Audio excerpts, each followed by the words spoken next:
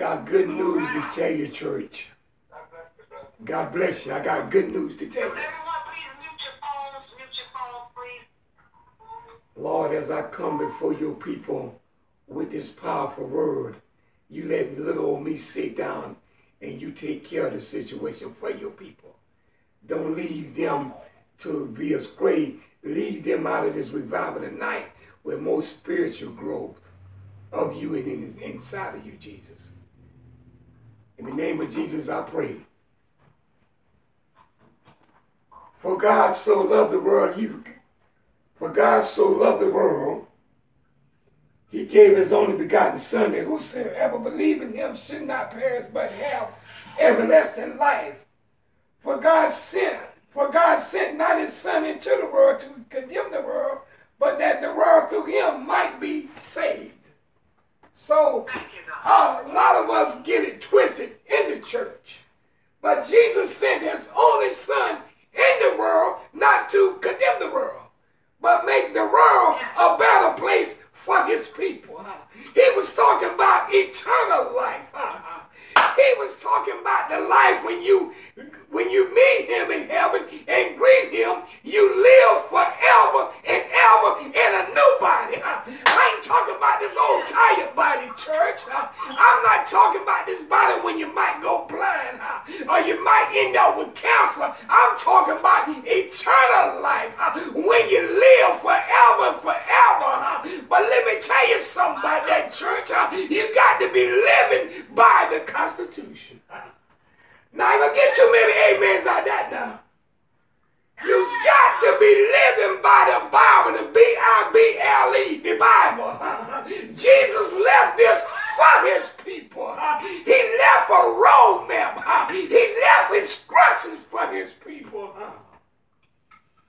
So nobody would go astray. So we have a problem in the church. We're not standing on the word of God enough. That's my subtitle. Are you standing on the word of God? Are you living by the word of God? Are you preaching on the word of God for his people? Are you living right for the word of God? In my Father's house there are many mansions. If there was not, I wouldn't have told you so. Jesus was talking about going to prepare a place for us to be back with him. He wasn't talking about death. He was preparing a place for us to go back and be with him. So we could eat the milk and the glory of the kingdom of God. Somebody give me an amen when I get to preaching these things now. But the church have fallen off to the wayside. The preacher don't preach the way he used to preach. The people don't sing the way they used to sing. They're worried about what somebody gonna say when they get up and say hallelujah. Glory be to God. They're worried about all these other things in the world. But I'm here to tell you, Jesus left something back for us to reinsurance us like an insurance policy. That's the Constitution. He didn't send his Son in the world to do away with the world and to do away with his people. He sent his Son in the world because whoever believes in him should not perish but have eternal life. The devil don't want you to get that understanding about eternal. That means you're going to live forever, forever, forever. Somebody give me an amen. Lord have mercy. I was just thinking about when Jesus came in this world and hung his head on that rugged cross for all his people. That was the second covenant he made for his people when he hung his head on that cross and died. And he gave up the ghost. The angels in heaven was looking around, and they was looking for somebody that could hang their head on that cross.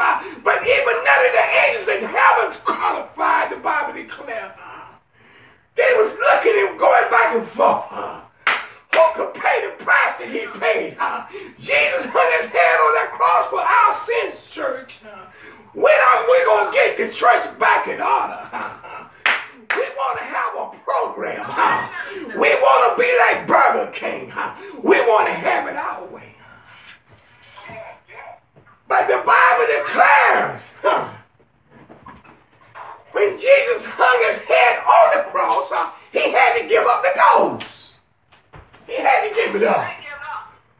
We weren't strong enough to give up the ghost. We couldn't do it. He died there for all our sins. And we still running around like we don't know what's going on. But the church is in trouble, y'all. We don't preach no more like we used to. We don't teach no more like we used to. We want to take his word and sugarcoat his word down to nothing.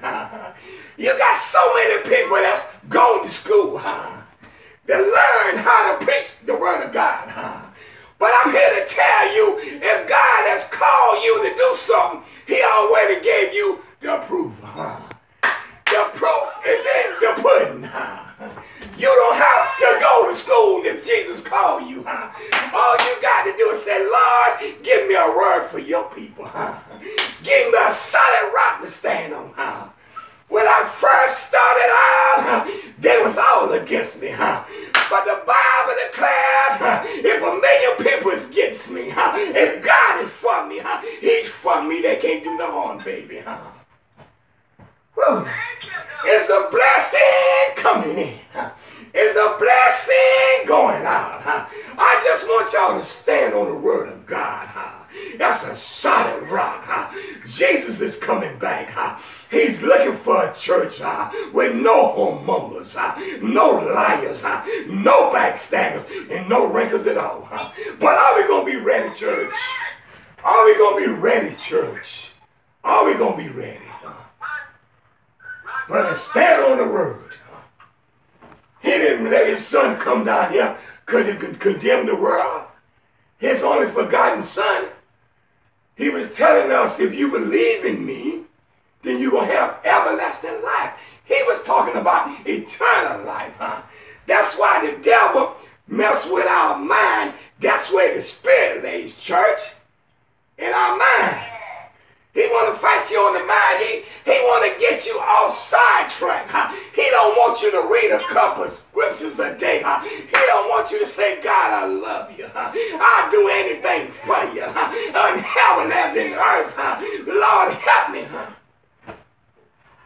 Woo. We spend more time running one another down and not depending on the word of God.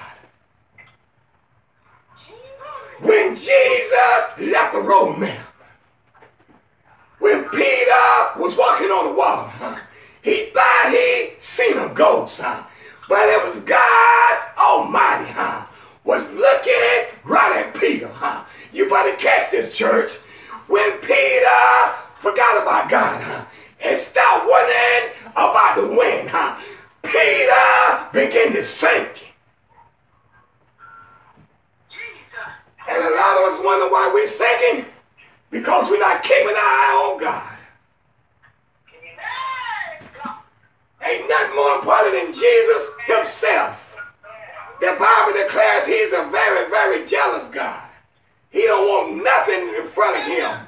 He's first. Your marriage is not first. Your children are not first. The only thing first is Jesus the Christ.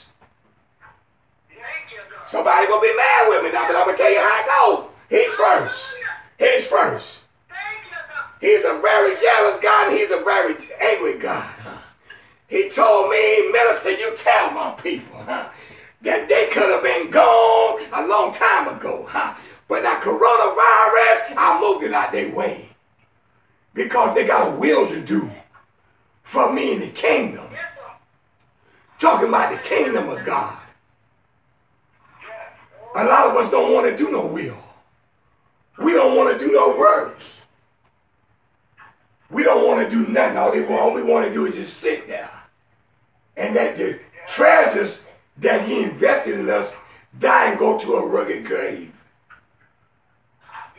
But the Bible declares I might die and go in that grave, but if I live right for the Lord, oh Lord, y'all don't hear me though. I might go in that old grave, but the body and flesh cannot enter the kingdom of heaven. Now come on. Somebody give me an amen. Oh Lord. Whoa! Somebody give me an amen. The body and flesh cannot enter the kingdom. That's why we have to be buried when we die. But if we live right, for the glory. And if we live right, for the Father. And the end of the matter, guess what? It's going to be eternal life for his people. If we just do right, church. He didn't send his son down here to condemn the world. He sent his son down here to let his people know. For God so loved the world that he gave his only begotten son, that whosoever believe in him should not perish but have everlasting life. He's talking about eternal life, church. For God not sent his son into the world to condemn the world, but that the world through him might be saved. Through the world, through him might be saved. I just want to say it's a blessing to be here. And I hope I bless somebody tonight with this powerful word.